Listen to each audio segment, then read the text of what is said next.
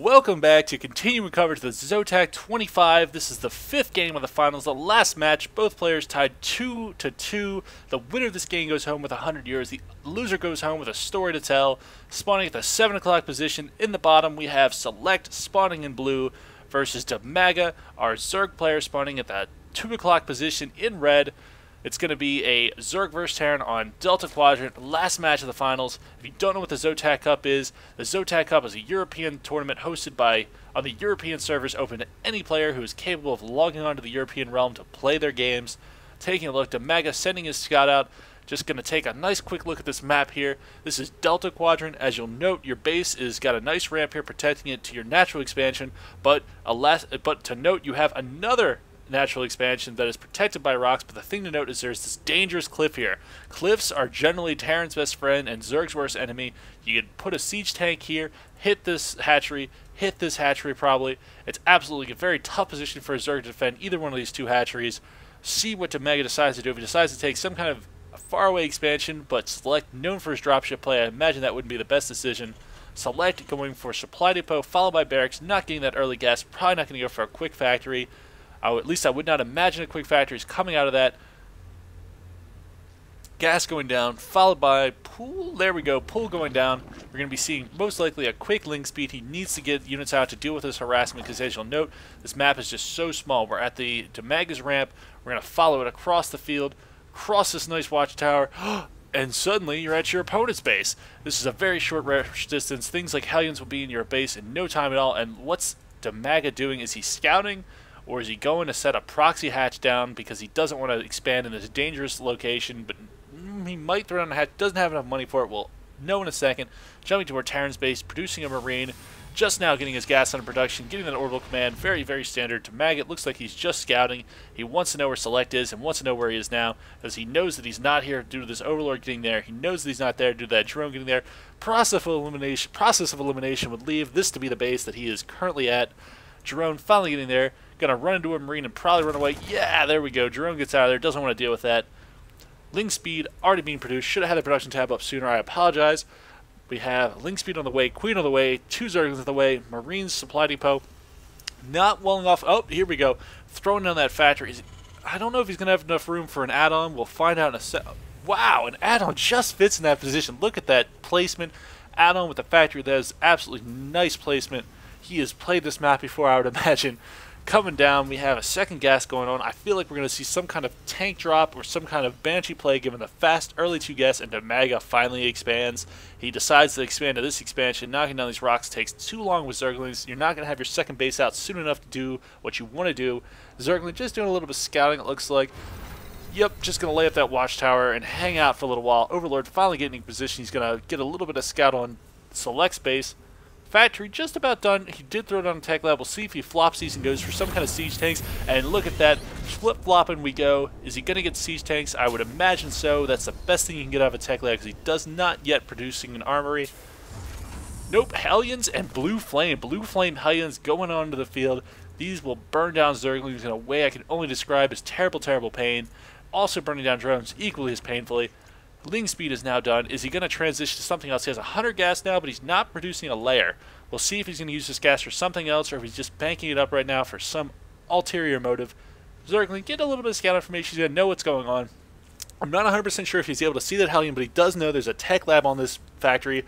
So once he sees the first Hellion, he can probably expect Blue Flame because you aren't going to produce Hellions out of a tech lab factory. At least it's not as wise as doing it with a reactor. If you're going to do it, you're probably going to get Blue Flame or doing some kind of siege tank and roaches being out on to deal with those Hellions. Those Hellions are going to be pesky as all get out. Blue Flame is... Oh, he canceled Blue Flame and went to siege tank. He's not going Blue Flame.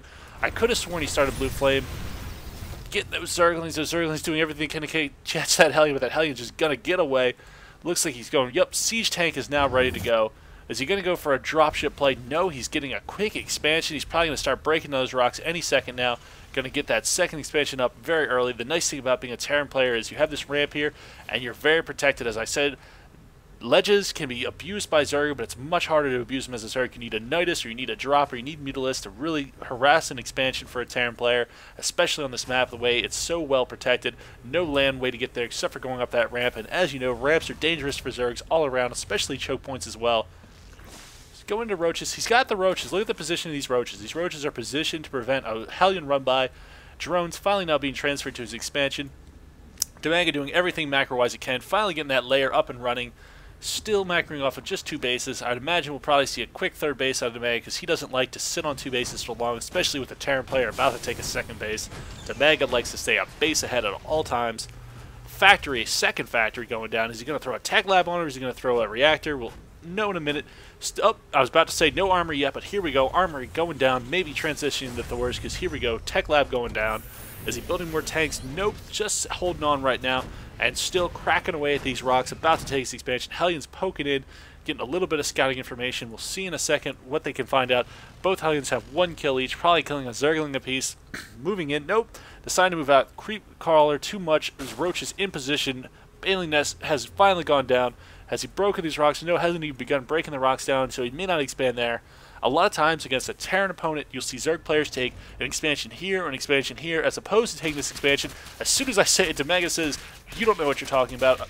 But you'll find Fruit Dealer is notorious. He likes expansions far away because when a Terran player decides to start moving out, he can hit the Terran player while the Terran player is trying to get one of his 2 bases that are far away. The more tight-knit you are, the easier it is for the Terran player to just roll you over. This Overlord is now aware of this expansion. SeleCT throwing a double missile turrets, doesn't want any kind of harass on his newfound expansion. Hellion's still getting all the scouting information they could ever want. Zergling's breaking down these rocks. It looks like he's preparing for that 3rd expansion, keeping his bases very tight-knit. Generally, you'll see Zerg want to spread out and abuse their mobility, but not DIMAGA. DIMAGA says, I don't need to. I can play off of 3 bases as close as I want to. I'll take those other bases later when I feel like it. Don't you tell me what to do. Baneling Nest. Baneling's being produced. Not working on the Baneling roll speed. Probably going to work on that a little bit later, I'd imagine. Baneling roll speed is just huge in catching up those very speedy Marines, especially after they've been stimmed. Hasn't thrown down an infestation pit yet. Taking another look at our Terran player's base. Gas being produced. Getting gas out of 3 bases. Now he is going a Thor-heavy army. Look at that. Thor there, Thor there. He's currently supply blocked over 67 out of 70, but Thors take 4 supply, I believe. No, they take 6 supply, well off. Hellions being chased down by Zerglings, trying to do everything they can, but are they going to make it up their own wall? Yes, they just barely make it away. DIMAGA knows it's time to get away from that. Doesn't want to lose Zerglings if he doesn't have to, but now DIMAGA has the watchtower, just what he wanted. And he's just puking a little creep up here, getting as nasty as possible. This expansion is almost fully saturated. It's going to be a lot of minerals coming in for our Terran player, especially with 2 orbital commands throwing down those mules twice as fast. And it looks like he's adding on another barracks. He's probably going to go some kind of very mech heavy with a complement of Marines. Those Marines do huge amounts of damage, don't take as much damage. These Thors are your tanks, the Marines are your DPS, and tons of Zerglings being moved around for DIMAGA. DIMAGA concentrating on what he likes, those lower tier units, adding on that infestation pit. Is he working on upgrades? No, hasn't gotten an upgrade yet, but he is going to have that Baneling roll speed in any second now. Still working off of 3 bases, and he's already up to 94 supply. Bring up the supply tab, 90 to 97. DIMAGA ahead by 7. Hellions trying to get those Zerglings off of that watchtower, but forced to back up again. These Hellions are being pesky, getting 3 kills and 2 kills apiece. SCV's repairing them up, and look at that. A very underused ability, Corruption. He decides to corrupt that barracks. This is 30 seconds of time you will not be producing. This is an underused ability. As I said before, underused does not mean it's bad, it just means it's underused. I imagine we'll be seeing more of these abilities in the future because Overseers are so good at scouting, and there's no reason not to slow down your opponent if you can. Interesting, he did not use it on the factory, opting to use it on the barracks, and here we go, moving out of his base. Is he going for the push, or is he going just to take that expansion? Here we go. SeleCT is the only one who knows what he's planning. Looks like he's just going to sit down and turtle up, throwing down a bunker here. He might throw down another bunker here. But look at this, siege tanks spread out, Thor's in the front to tank, Marines here ready to go in case he needs to micro them back. Taking a closer look at DIMAGA. DIMAGA now taking a 4th base, going right for that gold, just staying as tight-knit as possible, taking over this base. Following with me, look at his creep spread. He is almost across the halfway point of the field with this creep. Look, he's got creep ready to take this base down here if he wants to. He could be operating off a double gold in no time at all.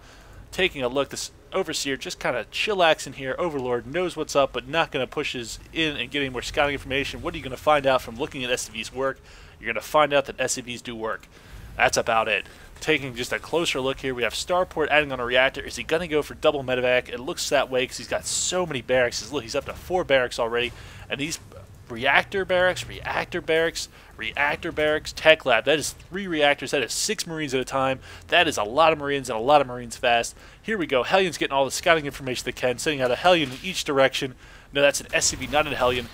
Hellion going to scout in. Look at this. He is on gooey, sticky creep, getting his tires all muddied up. Gonna find out that DIMAGA is taking the gold, not gonna run into those units, but one Baneling desperately trying to chase down that Hellion.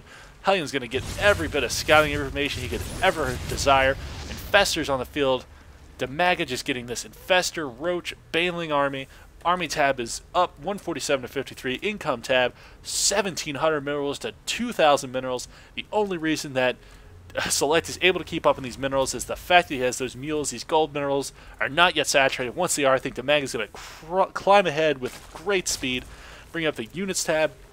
We have a Thor, Siege Tank, Marine Army, 2 Marauders, and 1 Hellion. I wouldn't really count them in the army. And here we go, DIMAGA. Is he going to do a Baneling drop? Yes, Baneling's being loaded up into that. Tons more Banelings being produced. Bring up that production of 18 more Banelings being produced. Where is he going with these Hellions? DIMAGA, let me know so I can see your greatness. Is he going to go right for those SCVs? Is he going to go some kind of other place? Looks like he's going to go right for these SCVs, following him as he goes, but at the same time, SeleCT is moving out across the field. These Banelings will do damage, but they won't do much against this army. Here we go. Nope, he just stops right there, decides to deal with his push first. The scan going down. Look at the way he's just destroying these creep tumors. All that work, spraying that creep, gooey sticky creep, being eaten alive. Tons of siege tanks. Look at that. 9 siege tanks, tons of Marines. Actually, those are Marauders I clicked on, but tons of Marines. Here we go. DIMAGA engaging. Oh no, Fungal Growth is finally going down. Is he going to have enough units? It's going to be extremely close. All the Marines are now dead. He's Stalin dropping his Banelings on top. Baneling Carpet Bomb. Too much. Look at the way DIMAGA just demolished that force. He could probably push in and take out his base right now. Planetary Fortress is extremely difficult to take down, but SeleCT is in not a good position at all. Here we go. Moving in, taking out that bunker. Gonna snipe those Marines. Goodbye, bunker. How much damage is DIMAGA going to do before this game is over? DIMAGA just destroying SCVs, fungal growthing everything he can, getting everything green and sticky. Roach is just now being cleaned up, forced to back up, but DIMAGA now in a commanding position. Army tab 110 to 104. DIMAGA just barely ahead, but bring up that economy tab. 2,000 minerals to 1,600. 900 gas to 500 gas. He is getting a gas-heavy army. Look at the number of Banelings. Production tab open. 21 more Banelings being added on. This is absolutely gorgeous. And look at that, just sniping Overlord after Overlord, picking up his units, not going to allow them to be killed by those ground-only hitting units. I wish a Roach could pick up a Baneling and throw it at the sky and take down that medevac, but no such luck. DIMAGA preparing for another base, it looks like. But as soon as he hits 300 minerals, I'd be surprised if he doesn't. Boom, there goes another hatchery. And look at this, he is now macroing off of 5 bases. And our Terran player is still macroing off of 3, but a Terran player can easily make a maxed army off of 3 bases. And a maxed Terran army is extremely dangerous for a Zerg player to deal with. Marine finally getting dropped to take care of that Overlord that was getting all that scouting information. And a double dropship's coming out. Is he going to snipe this, or is he going to go for another base? Looks like he's just going to float around and wait for a second. Nope, finally going to move out. Moving up, is he going to take out this hatchery? No, he decides he doesn't. This hatchery could just be canceled. This would be a waste of time. If you stop, just cancel a hatchery. You're not really doing as much damage as you could be doing. At least not with 2 dropships, or I think you could drop 1 Marine and almost get DIMAGA to cancel that hatchery if you do it right. But no, the fact that DIMAGA already knows about this dropship, look at that. He's got units already in position. He moved them up there as soon as those dropships passed by his hatchery. Is he going to drop for the gold, or is he going to go for the main base? Looks like he's going to drop right in the gold, but these Roaches are already in position. Marines going to be torched alive with these Roaches, just get acid bath down, picking up his units, about to drop maybe into the main, and look at all these tech structures just sitting right here. He's got a carapace, he's got weapon upgrade, he's got Ultralisk Cavern getting chitinous plating. This is not going to be good for a Terran player. He needs to start sniping these tech facilities before these... Oh, and there we go, infested Terrans, fungal growth. Goodbye dropships, you have met your maker, and at the same exact time he's got a drop going down right here, forcing those Ultralisks to do nothing but dance around.